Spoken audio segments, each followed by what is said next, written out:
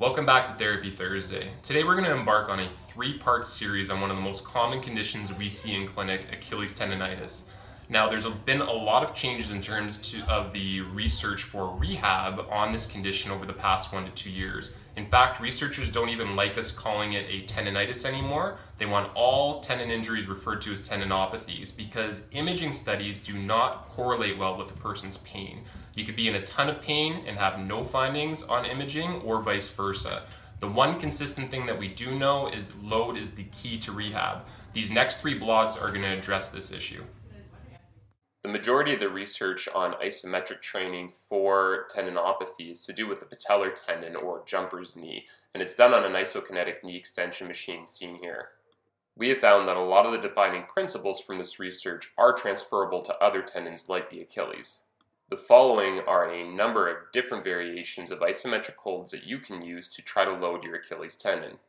We will go through exercise prescription in a moment. However, it is important to note that researchers do suggest avoiding both end range flexion and extension of a tendon to avoid compression. In practice, however, we tend to allow a little bit of end range movement because that is an important range for the tendon to adapt to. The prior videos showed 2 leg plantar flexion angles for the Achilles tendon to load isometrically. Now Dave is showing you some one-leg variations of similar exercises. While the majority of the research is done on a single angle done repetitively, we like to vary the angle as seen in the different exercises detailed above.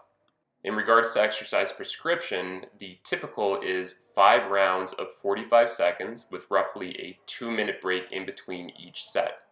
This has been shown to bring down pain levels substantially to the point that you can load a tendon that is otherwise unable to load due to pain. By performing this daily, you create a form of active analgesia.